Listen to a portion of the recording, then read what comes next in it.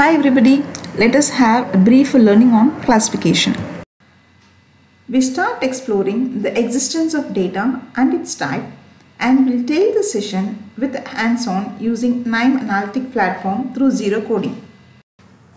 Data is everywhere. Data is the power. It refers to the statistical facts and figures which are the backbone of any data analysis. In this digital era, the number of internet searches, streaming that take place every 60 seconds are absolutely surprising. Though it is hard to quantify it, the significant sources that leverage them are Facebook, etc.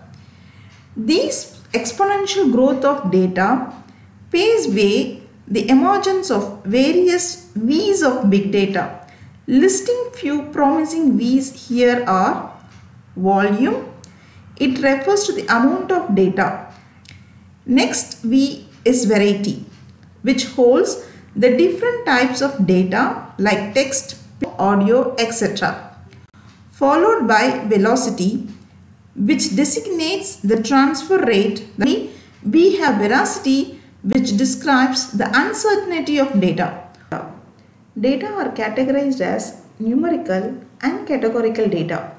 Numerical data is also referred as quantitative data, which are measurable, which in turn is classified as discrete and continuous data. Figure, the bar chart representation is an example of discrete type, while histogram is continuous one.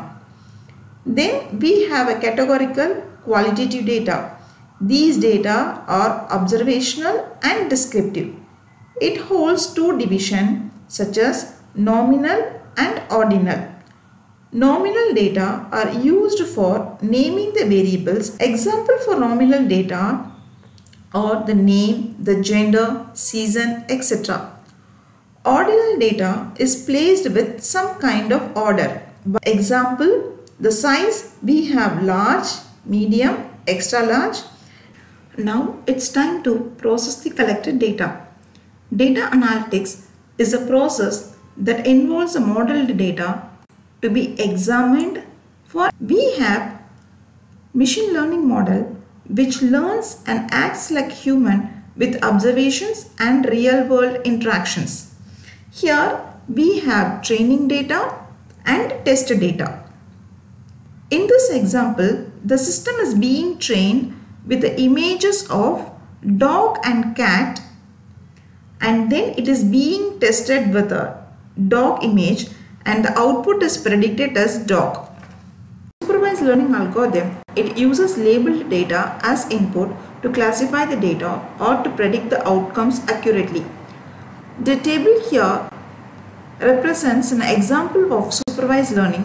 When the input data is not labeled and when we don't have any prior knowledge about the data which is being given, it is called as unsupervised learning.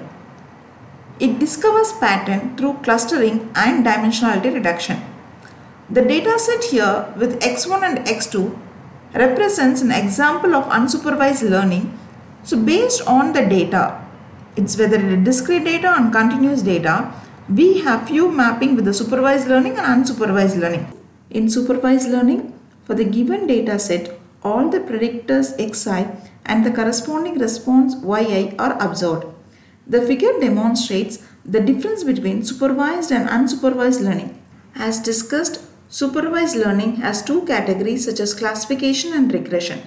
In classification, it separates different data points into different classes as shown in the figure.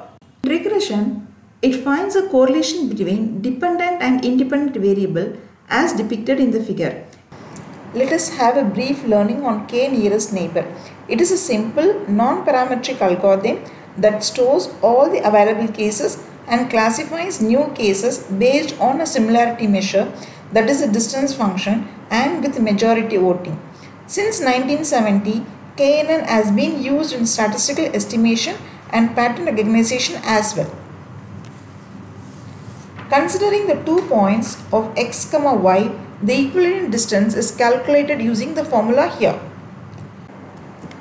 In the figure, the test sample green circle should be classified either to the first class blue square or to the second class red triangle. If k is equal to 3, the solid line circle, it is assigned to the second class red triangle because there are two triangles and only one square inside the inner circle. If k is equal to 5, dashed line circle, it is assigned to the first class blue square because it contains 3 squares versus inside the outer circle. Consider an example for KNN. The dataset here contains 4 points P1 to P4 with two dependent variables x1 and x2 representing the acid durability and the strength, and the output target variable as y with two major classification of bad and good. Now we need to predict the value of y for a given new value of x1 and x2 with point P5 3, 7. All these points has been mapped in a scatter plot. Now we need to identify the value in the question. Here the objective is to calculate the distance for each point P1 to P4 in reference with the point P5. By applying the Euclidean distance formula for each point, we shall derive the various distances. For instance, for P5 3, 7 with point P1 7, 7, the value of x1 is 3 and y1 is 7 and x2 is 7 and y2 is 7. The calculated distance using the formula is 4. Similarly, for the point P5 with P2 is calculated and P5 with P3 is calculated and P5 with P4 is calculated, and we derived with this Euclidean distance of 4, 5, 3 and 3.60. Since the distance 4, 3, 3.60 are nearing neighbors, by comparing the distance value, we shall opt the value of k is equal to 3 here. Holding the value of k equal to 3 and the majority vote goes to good, so the point P5 is being classified as good. The various applications of the k nearest neighbor is listed here. Let us test your learning. Identify the model with labeled data and the model with unlabeled data. Yes, absolutely right. Let us end the session with a demo using Knime Analytic Platform, which is a drag and drop tool for data analytics, machine learning and statistics model. The flow is going to contain the table reader node, the partitioning node to divide the data set into training set and test set, and the normalizer node to normalize the value of all the numeric columns, and the normalizer apply node which is to normalize the test data, and then we have the k nearest neighbor node for this classification. To visualize the output in colorful manner, we have color manager node and scatter plot node. Finally, we have a scorer node to validate our output. We are going to use this iris dataset.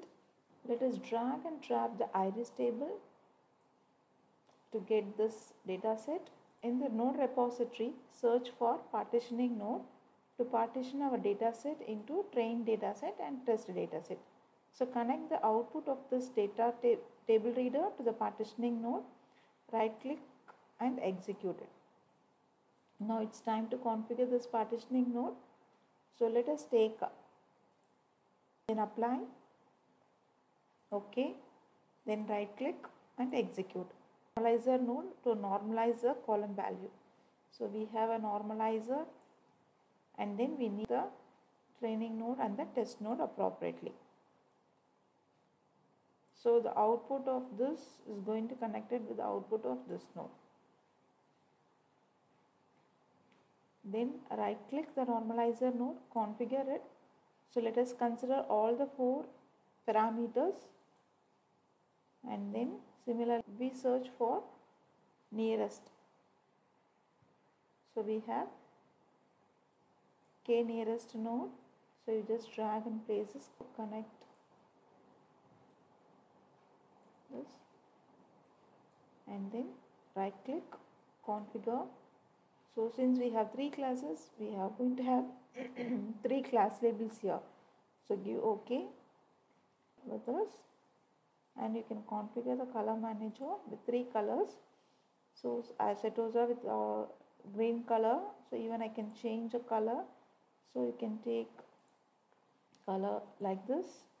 Okay, go apply. Now, so execute and open view. So that I got a classification like this. To execute and open view. So it shows accuracy is 96.6.